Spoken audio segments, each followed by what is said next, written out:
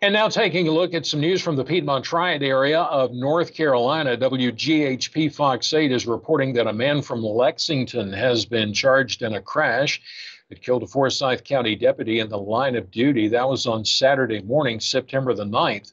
According to Fox 8, the North Carolina State Highway Patrol said that at around 5:22 that morning, state troopers responded to the area of NC Highway 150 and Rob Shove Road.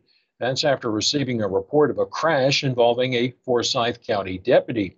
Investigators said 24-year-old William Benton was driving a box truck southbound on NC Highway 150.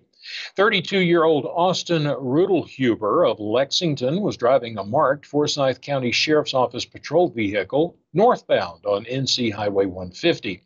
Now, the report said the box truck went left of center and collided head-on with the patrol car. As a result of the crash, both vehicles went off the road to the right and came to a stop on the southbound shoulder of the highway. Rudelhuber was taken to a local hospital where he later died as a result of his injuries.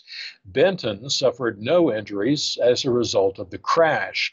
Fox 8 reports that the charges against William Benton include misdemeanor death by motor vehicle, reckless driving, and driving left of center.